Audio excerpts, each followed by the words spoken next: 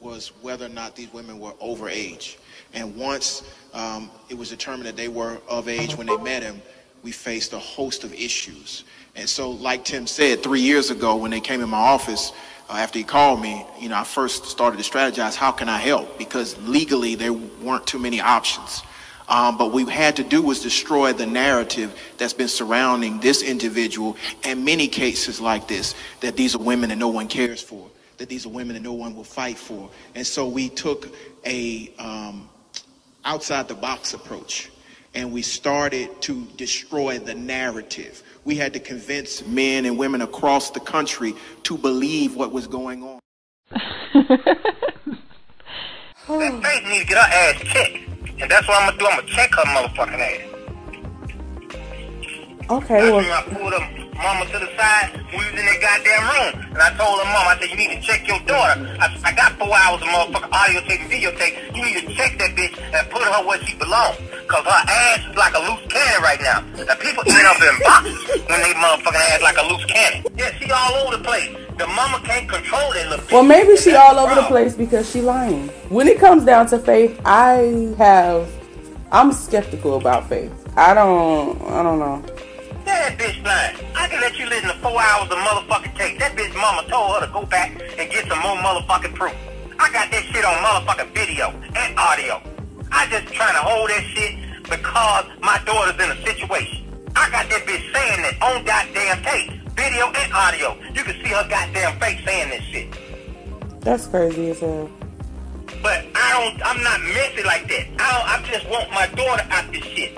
I don't want to get involved in that old dumb shit. That's between her and R. Kelly. But when you start threatening my daughter, we got a whole nother motherfucking ball game. I'm not that nigga to be fucked with. And no, we could go to a professional level or we could go to the hood level. Whatever way you want to take it, nigga. You know what I'm saying? That's just how I am.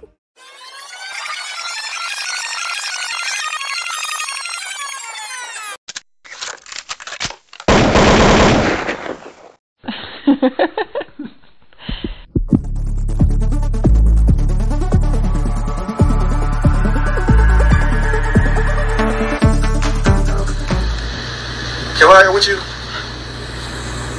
What? ACP, did you see this? Look, if it ain't official Dana J, Levi for Kelly, Primadonnanews, I don't even want to see it.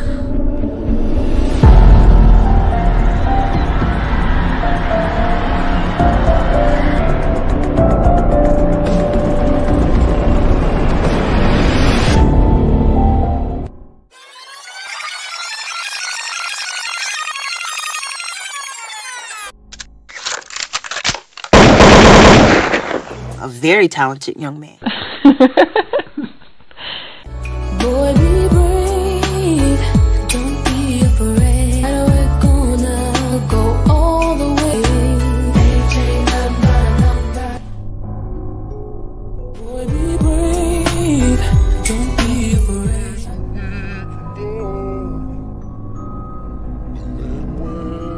Everyone will have a hero.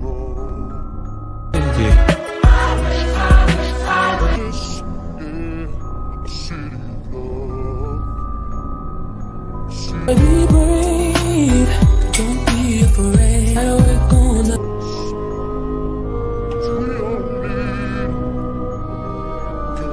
I admit that I don't own my music. I admit that I will on my music. Want it back, but they don't wanna do it. What the fuck, nigga? I wrote that music. I did that bumping ground. I did that 12. I am handcuffed like a lot of you motherfuckers. I'm handcuffed by my destiny.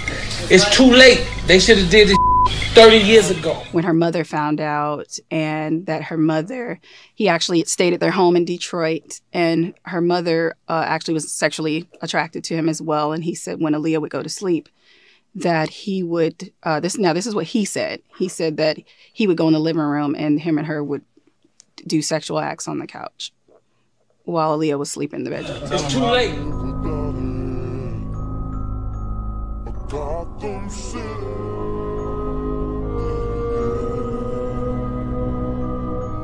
A city of justice, yeah. A city of love, a city of peace for every one of us.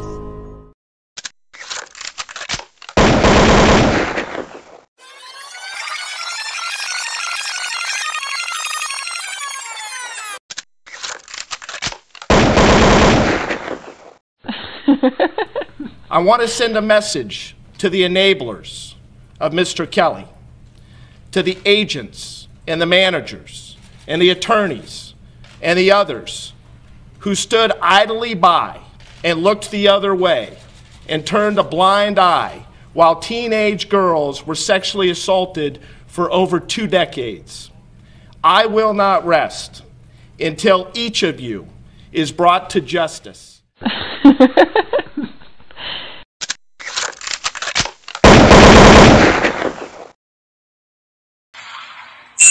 We did our job. We brought the information to the public. Surviving R. Kelly went off, we kept that shit going. We got bus drivers, we got police officers, we got assistants, we got friends, we got people to lie, we got the storage, we got motherfucking video, audio, we got the storage, we got motherfucking video, audio.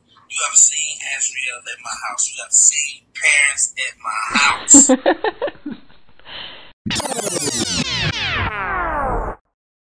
Cause y'all could never do nothing as men while that man was there, cause he treated y'all like shit. Let's talk about how many of y'all he owe money to right now that he played with y'all all the way till he went to prison. Because I do remember, Dawn, you crying on Christmas when he got that bonus money, and you was talking about how you was getting ready to leave him. You, fuck this, you ready to tell it all, and this and that, and because he wouldn't pay you, because he went and took his, what he called himself, called it the family. He took the family shopping for Christmas, and ain't pay you your money. You was sitting there, broke as a joke, sitting there crying about a man that didn't pay your money, and you ain't had a heart to say nothing. And then when he paid you, you was like a little girl to the companion. You was on the phone with, oh, he got my money, everything good. I can go do this now like a kid. Dude, you don't want to play with me, bro. They facts. They in emails, they in text messages. You tell me how you want it to be posted. And this ain't none of that fake shit that they run around the internet.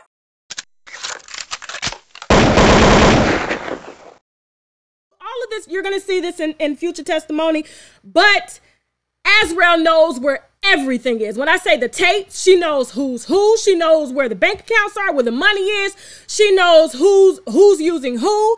Not seen what we've been trying to show you, that you've been brainwashed. But once she watched that documentary and she read the emails that I sent over to her, that he was sending to Joycelyn, telling Joycelyn the same things that he told her. Hiding other tapes for Azrael, just like London on the Track's mom was doing. Cheryl, I forgot her last name, Cheryl Mack or whatever.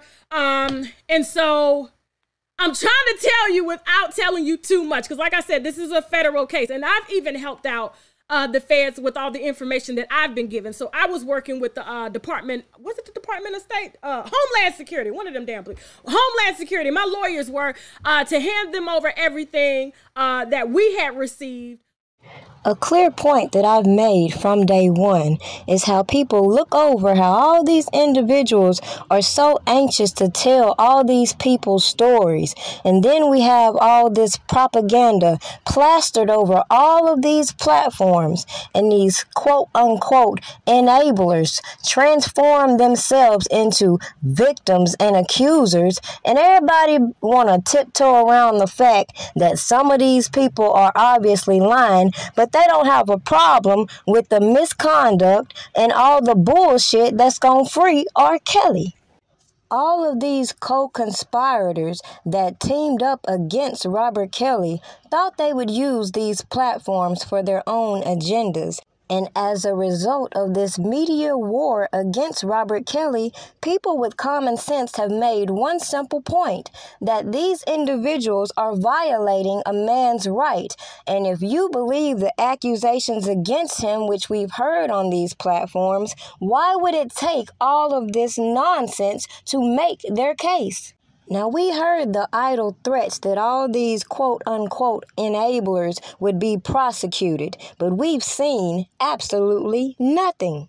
We saw all the misconduct and secret meetings and behind-the-scenes conversations with shady individuals. And then we see people coming to these platforms trying to solidify some of these stories and bypass the facts when it comes to certain individuals. Like take this star witness from the first trial. So many have already concluded is a liar. How can you pick parts of their stories to make true and avoid talking about the extortion at hand?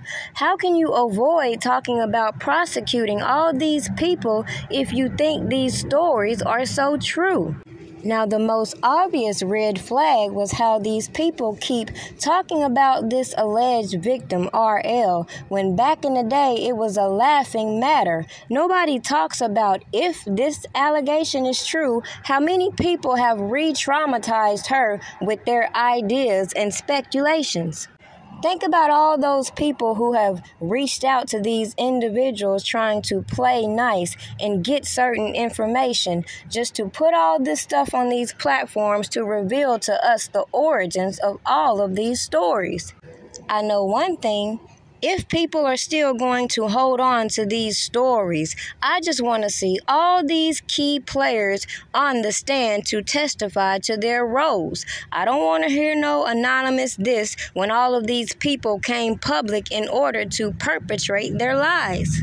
But even with all these people talking about they saw this tape, they know this and that, they skip around how it just came out even today as it did in the past that these tapes have been altered and manufactured. Yet we don't see prosecution across the board. We see them trying to flip the narrative and say Robert Kelly obstructed justice, paid off these witnesses, paid off these people to scout these tapes. Never mind, he was sued for actually not paying for the tapes. I can't make this shit up. At this point, I can't even take serious the individuals in denial talking about they believe he's guilty of something but want him to have a fair trial and bypass all this corruption we see and have heard be uncovered when it comes to all these cases at hand.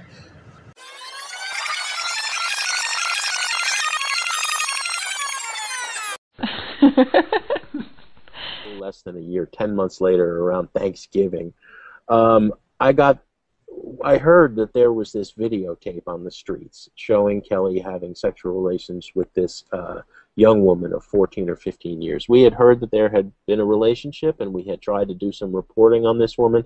We had talked to some of her relatives. We had talked to her family. No one wanted to talk to us. And then one day, I'm at home. I worked at home, because she can't sit around and play loud music in the Sun-Times offices any more than we can here at BEZ, which is why we're in these editing booth cubicles doing this, right? I got a call that said, go to your mailbox, click. Hung up, and there in the mailbox was a manila envelope with nothing on it and a videotape inside that showed Kelly having sexual relations with an underage woman. Certainly appeared to be that. Now, I've heard so many people give their speculations on why these women are acting now. Well, it's funny they want to bypass all these individuals I believe are coercing and intimidating them to go along with all of these lies. The first red flag I saw was JP when she clearly said she was expected to testify even though she was in this indictment but didn't know if she was scheduled or not. So think about all these times they've said RL is expected to testify. RL is doing this and that. And people want to wait and see if this actually happens before being misled by a lot of janky people with a lot of hidden agendas. Now, clearly watching them rewrite these accusations in these indictments and bypass all these reportings from these individuals giving other people's stories, I find it very comical when people won't even read the indictments or attempt to give reasonable and unbiased commentary based on the fact that we clearly see a lot of janky business going on in all of these cases with these people getting caught up in a lot of scandal. What's sad is that we could also watch the same government use individuals from these very platforms in order to keep their lies going. After all, do you really only think Angel Cruel is the only person that should be under the line of fire for misconduct?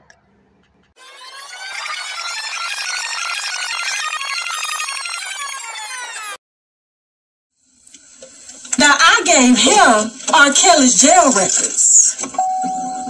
Ask him how he got R. Kelly's jail records. Ask him how I got the emails between Azrael and R. Kelly. So you mean to tell me I don't know what the fuck I'm talking about? The article state that the other person was in trouble. It did not. It did not. And there's a reason for that.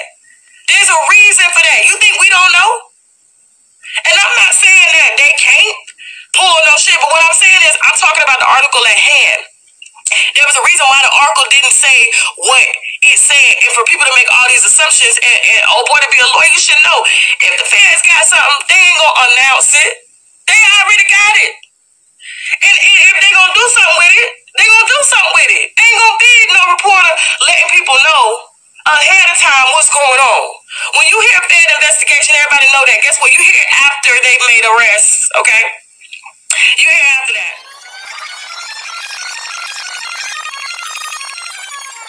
The state's attorney is calling the allegations against R. Kelly in a Lifetime docuseries deeply disturbing, and she is asking any victims related to these allegations to come forward.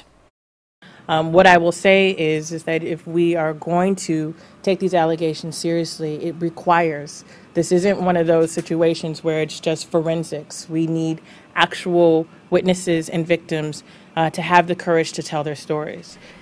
This news comes as sources say the entertainer is being criminally investigated in Georgia. The investigation was launched over the past few days and is directly connected to the docuseries. R. Kelly has denied all the allegations against him. So let's hypothetically say you didn't see Surviving R. Kelly. You missed all the media coverage. You missed all these people on these social media platforms giving all this inside information. Let's say you miss people trying to classify this same victim as a trainer, as a pet, as an enabler. All these people who have came out with allegations be caught up in lies. Meanwhile, I hear few conversations about all these individuals behind the scenes, all these handlers that were supposed to be equally prosecuted as this whole case fell apart on these social media platforms, and people bypass all the red flags I pointed out long ago that revealed to me just how creative these people are willing to get in order to garner these convictions against Robert Kelly. So, yes, I did have sex with Bubba as well. No, we did not have a threesome, but me and Bubba had another relationship outside of Rob.